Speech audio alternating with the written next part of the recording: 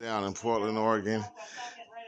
New Year's Eve, guys. This is New Year's Eve. A number of glass panels there, leaving that business in tatters. We heard glass breaking elsewhere, but we haven't been able to see if there are any other windows damaged throughout downtown.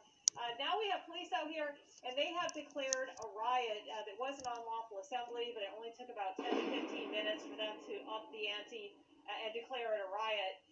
This is a pretty intense situation out here. Police are on the scene. They told people to move to the west, but as you can see, people are still setting off fireworks. Now, this follows a similar pattern to what we've been seeing. Last night, a group of around 40 people marched from Director Park through southwest Portland, some leaving buildings damaged, similar to tonight, along the way. Take a listen. When we got to work this morning, there it was. Vandals shattered windows and left graffiti at places like the Oregon Historical Society as they swept through southwest Portland Wednesday. Just so very disappointing for several reasons. One, because I think if history has taught us anything, it's that the way to progress is through conversation and discussion and not through violence or vandalism. Executive Director Carrie Timchuk says this is the second time OHS has been vandalized in the last 3 months. This time, the damage wasn't as severe. Much less than the October incident when, of course, many of our windows were broken. A flare was thrown into the pavilion.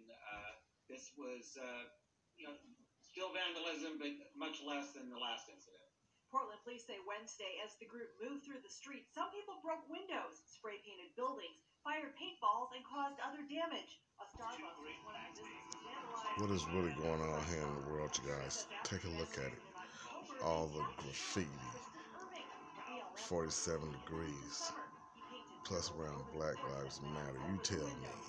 He came up with the idea of painting these beautiful images, turning the plywood into canvases, and using our photographic archive to select some images of a diverse number of Oregonians who have helped to make our history, and to honor them by painting them on these plywood boards. We've seen such a great reaction. Carrie says Tristan's murals will be on display until next week. We tried to respond to the last vandalism by making lemonade out of the lemons, and that's what we'll continue to do. And back out here live, you can hear the fireworks popping off. Those have not let up. And, of course, they're being fired directly at the Justice Center and the federal courthouse building. That is probably one of the reasons that Portland police have declared this a riot. But they have yet to move in. Look at his hoe. Look at him. Right out here on Southwest 3rd.